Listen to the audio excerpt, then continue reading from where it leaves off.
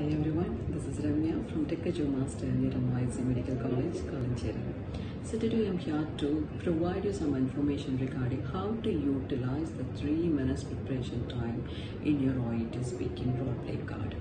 You know that you will be getting 2 role play cards in which you will be having 3 plus 3, 6 minutes preparation time. For the first role play, definitely you will have 3 minutes preparation and you need to perform it for 5 minutes. In the same way, the second card also you will have 3 minutes preparation and you need to perform the role play for 5 minutes.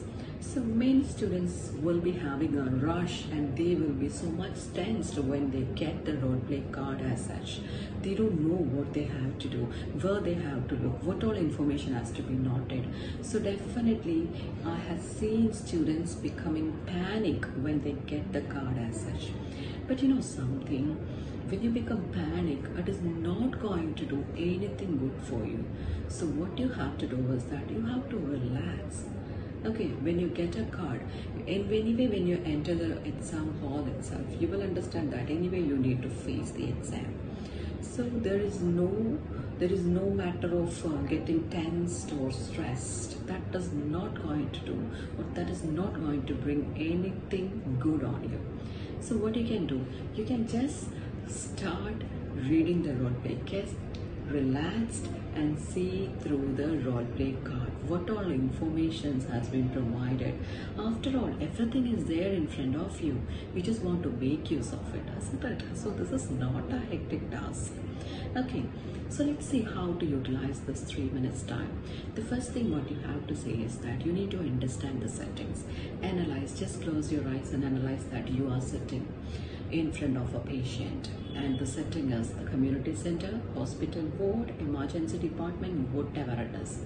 Just imagine that you are in that situation. As a nurse, you have the courage to go through the situation. No worries for that. Okay, so you have the first thing that you need to say is the settings.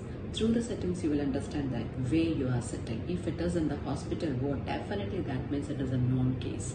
And if it is a community center, it is not mandatory that it is an unknown case. There are situations in which it become a known case also. So the first thing is that see through the settings and understand what is the setting.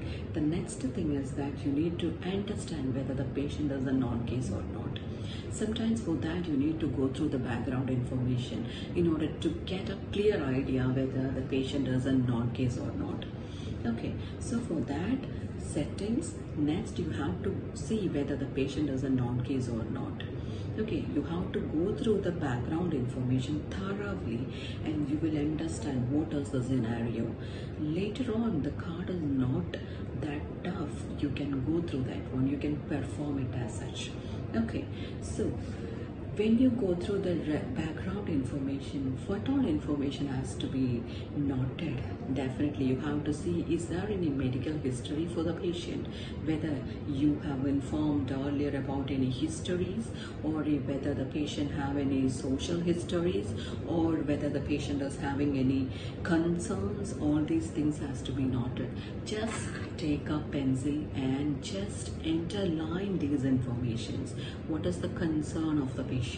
What is the emotion of the patient? Whether it is worried, agitated, anxious, confused, anything can be there. So you just want to underline the emotion of the patient and about any relevant social backgrounds or any relevant medical backgrounds. Later, the patient's emotion. That, as I said, what is the emotion of the patient? Sometimes the patient, as I told you, may be agitated, anxious, or sometimes even intoxicated.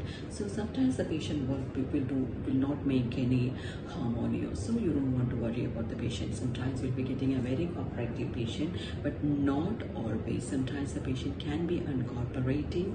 By reading the background information, you will understand whether the patient is cooperative or not. So plan it accordingly. Okay, the next thing is that you have to go through the task. You have to see the verb form of the task. Like there can be some find out, explain, reassurance, persuade, or else justify. So these type of verbs will be there that will tell you the task which you need to perform. Sometimes you need to explain about something. What to explain is given over there. You just want to go through it and explain it as such. What all questions has to be asked? It's given over there. Then what is there to worry about? Everything is there in front of you. You just want to go through the card, get relaxed, and start the role play as such. Okay, I hope you understand how to utilize the 3 minutes preparation time. Thank you so much.